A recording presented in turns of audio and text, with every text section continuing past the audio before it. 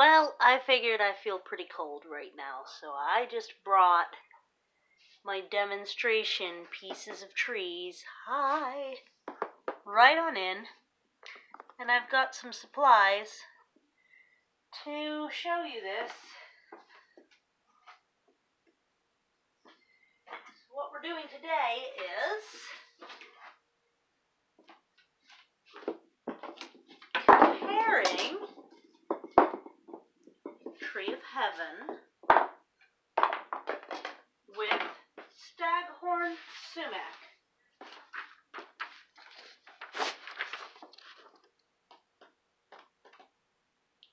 That's what we're looking at here.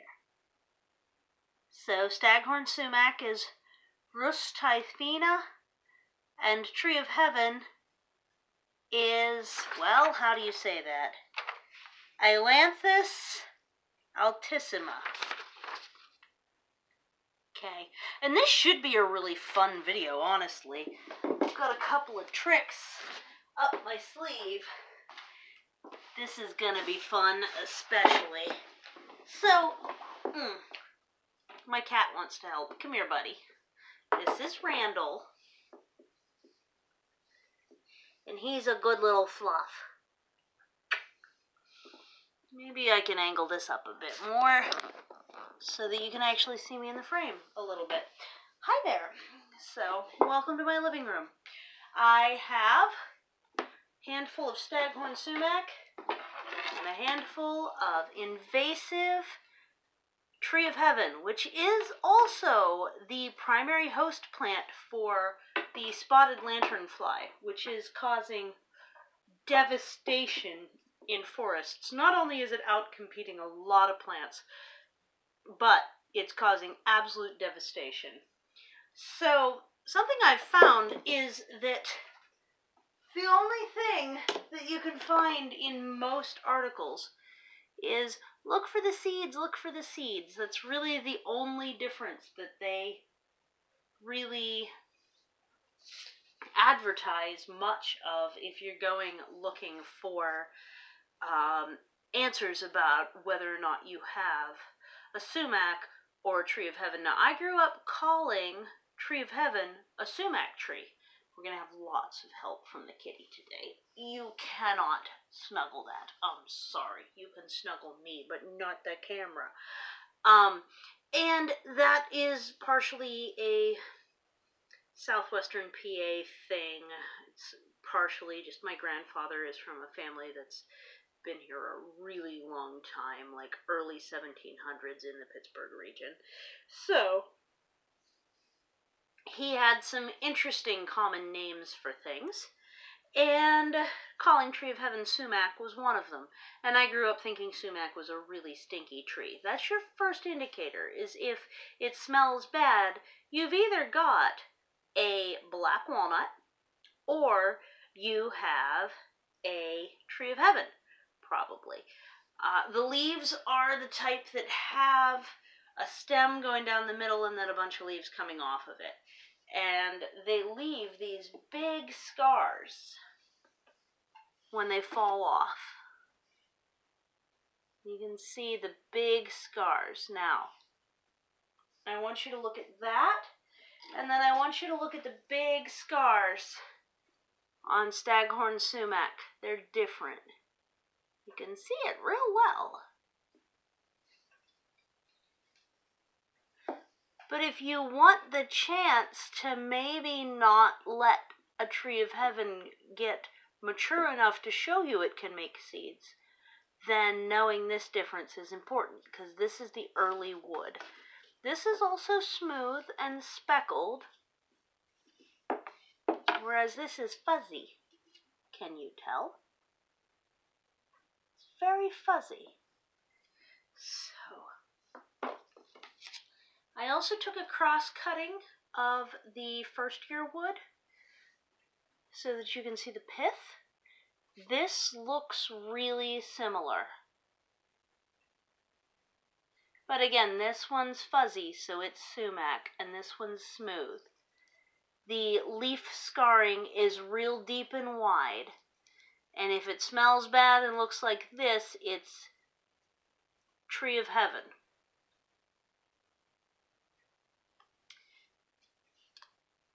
If it's fuzzy. So we may collect some additional because I also think I have one black walnut, and I know I have one young ash tree of some sort. I think I identified it as black walnut. I also want you to see the difference in the bark. Sumac, tree of heaven. The sumac has banding that looks more horizontal. This did have some staghorn action, which I think is hilarious. The branch actually got rubbed by some sort of white-tailed deer, and it took a lot off. I also was whittling on the other end, so that's a difference. And this one has more of like a warty vertical. I feel like the bark on this one looks more kitten. Looks closer to like a cherry tree as far as its patterning. And this one doesn't look like a cherry tree at all. It's warty. And the color stripes, like the different colors go up and down. Here comes the cat again. God, you're no help, kitten. So, the part that I'm really excited to show you, and the way that I was able to absolutely positively identify, is we have a blacklight here. Let's see if it can show. What it does is it picks up green. And I can go ahead and turn off the light and get this more subtly. Hold on a moment. Let me hit the light switch.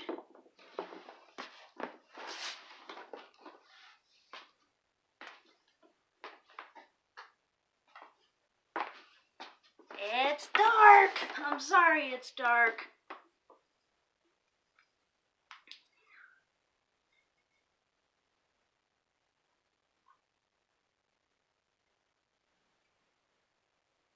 I'm not sure how well that's actually going to show up.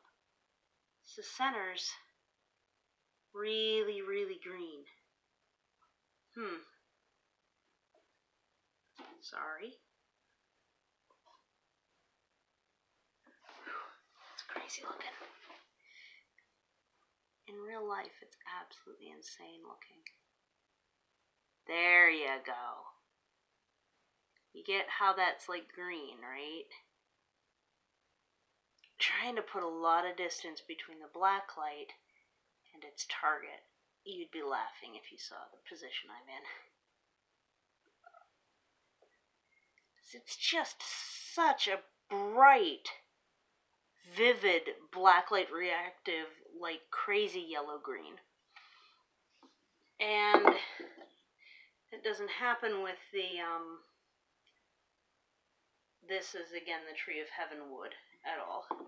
So, let's see if we can get the side of it to glow for you at all, because I was whittling that. There, you see how yellow that is? Right down the middle, the heartwood, not the pith, but the heartwood is a really reactive lime green under blacklight. So that's a fun thing to be able to use a blacklight to identify wood. And that is a stable reaction. There are a few plants that do this. Black locust is another one, which I think is fun. I'm going to carry this down the way to the scrap lumber down the way and play around with it there. So I think what I'm going to do real quick here is go ahead and turn the light back on to wrap this up. Because it's dark in here. Or at least mostly dark. So again, this handful is all fuzzy stuff. with almost like a tan version of cherry wood type of bark. And that's Staghorn Sumac. Was just whittling this today, no scent. And these smooth, thicker leaf scars. The one I just cut today is stinky. This is the invasive tree of heaven that smells terrible and is the host for the spotted lanternfly, which digs holes in a lot of trees and kills them. So, not something you want. I have one of these. I have a few of these, but the one I can't get to is growing right on the edge of the cliff. Right where, like I'm terracing down, it gets a little steeper, and then there's that undercut rock face. It's growing out the edge of the rock face, and so I'm trying to figure out what I'm going to do about that. But I have learned that some of the other ones that I thought were also Tree of Heaven, in an actual fact, are sumac, fun, blacklight sensitive wood that doesn't have a scent, hardly, and produces berries that are a good spice, that also can be used to make like a pink lemonade type of drink. It's like a native lemonade, sumac aid, if you want to look that up. It's a pretty easy one to make. And since the berries are what's edible, you just want to make sure that if you're doing sumac berries and they end up being like thick, clustered spikes of berries, that they're red and not white, because the white ones are poison sumac and you don't want to eat that. But generally you will know if you have a poison sumac because those are the ones that grow in a swamp, and the rest of them prefer a drier situation. So like a swamp or a bog is where you'll find a poison sumac. And they also aren't as winter hardy, so we're starting to see them up in zone 6 as we have climate creep, but we also don't see them much. So if it's on a dry, like beside a railroad, I see them all the time. It's actually the most common situation for me to see a sumac tree is in wasteland, like along a railroad and stuff like that. So I hope this was helpful. It is definitely something I've noticed, is that identifying younger trees before they're too big to take care of, like that one that's down on the cliff, the trunk's like this big around and it's just sticking off the edge of the cliff like that, and I'm like, I don't know what I can do.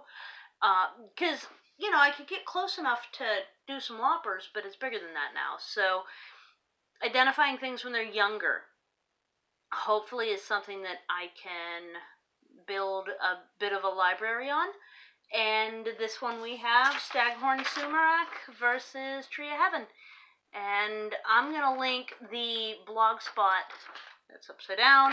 I'm going to link the blog spot that has a lot of pictures for you that are not just like winter trunks, but that shows some leaves too, and adds a little bit of detail about what a black walnut would look like, which I also have on the cliffside. So, yeah, that's it for today. I hope you're having a really good weekend. Tomorrow's MLK and I have the day off.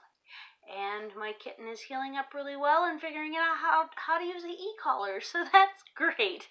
And that's not the one that was crawling all over me during half of this video. So, take care. Thank you. Bye.